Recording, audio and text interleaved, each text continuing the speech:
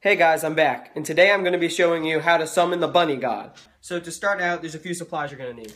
One is going to be 12 carrots. Doesn't matter the size, but that's why I have smaller carrots, so they're more portable.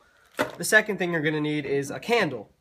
And the third thing you're going to need is a lighter to, of course, light the candle. The next things you're going to need are going to be a table of some sort, but it doesn't have to be too wide. That's why I'm just using a stool, and you're also going to need a chair.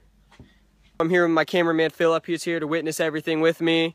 And he's going to help record some of this when I'm praying to the bunny god. Hey guys, two quick things I want to mention before we start.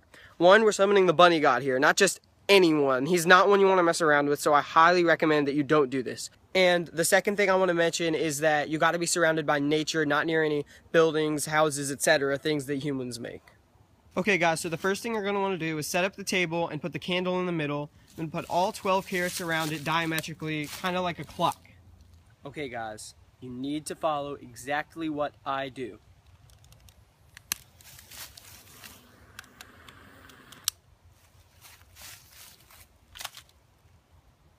O bunny god, as we come before thee, we ask that you show yourself.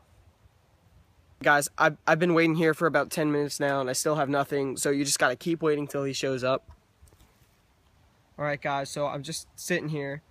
I haven't really found anything yet, and I mean, I've been looking, but like, holy shit guys, holy shit. Did you guys see that? I'm fucking out, Okay guys, I think I lost him, but I found a tree we can, holy fuck, there he is. Yo, he's just staring at the candle. Holy fuck.